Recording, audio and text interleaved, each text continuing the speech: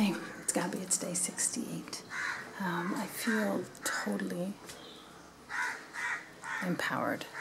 I yesterday was feeling a victim.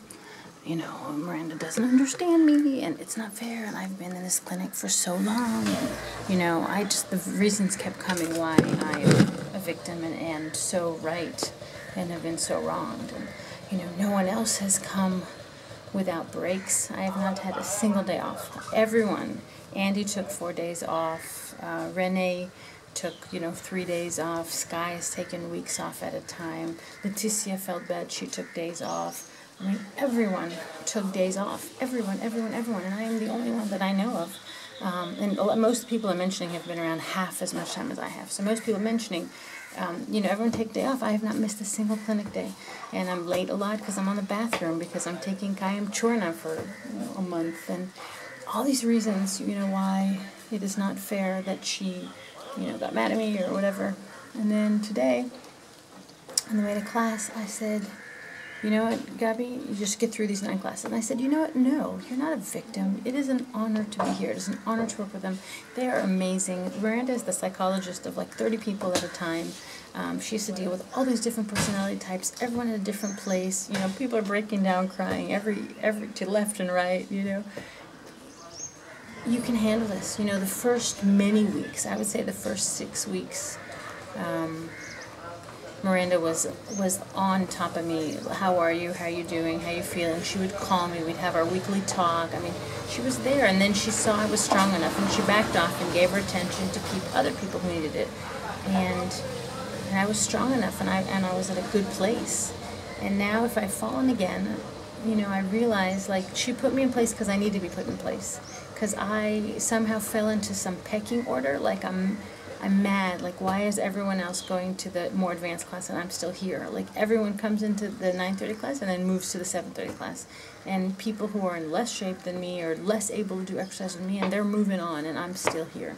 And there was something mad in me that said, why don't you guys let me progress? Or what's wrong with me? Am I not good enough? Is my case more serious than theirs? And, when you compare yourself to others, it's always going to end up a fucked up conclusion. And I shouldn't, but I did.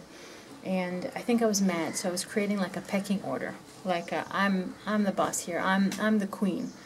Sky and I are queens. We've been around the longest, so I wanted to laugh or get attention to me, or something that make sort of a statement that says this is my realm. Welcome to my class. I'm thinking.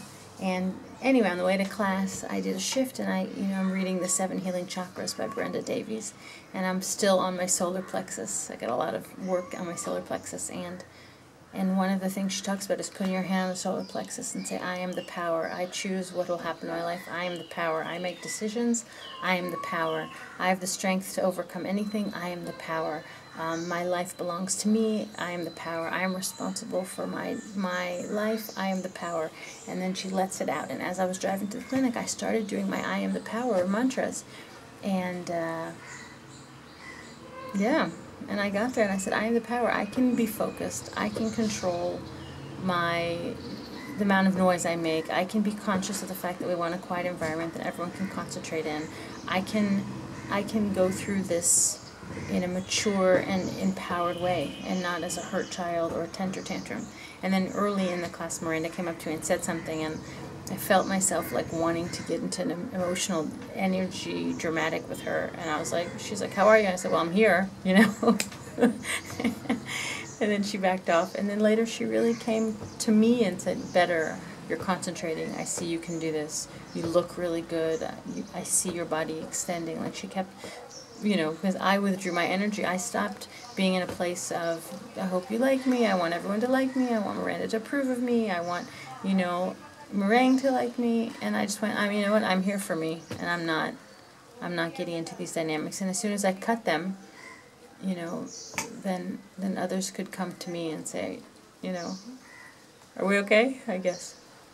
So I needed that slap, and I needed that, and now I'm full power back on, almost considering adding that last day. I don't think I should. It would be stressful. But I'm back. I'm full power on. I'm full power. Feels good. So I'm getting ready. I'm going to shower and get ready and go to Paradise School, where I'm giving a workshop for kids and then for their parents. And I'm excited. I'm starting consultation with the school on emotional intelligence and how to create a curriculum. Well, we're going to start with this talk, and then the goal is to help them create a curriculum based on emotional intelligence and really help these kids develop their morality, their emotional health, their ability to communicate in a healthy way, to love themselves. Really build a curriculum that will help them in a holistic way be the best light-filled people they can be. So I'm excited. Feels good. Feels really good to not step into victim and to see it and then jump right out of it and say, no, I'm strong, I'm powered. I'm empowered, I can do this. And it feels awesome. And I felt my body actually did a lot more today because I was really focused on that. So, namaste.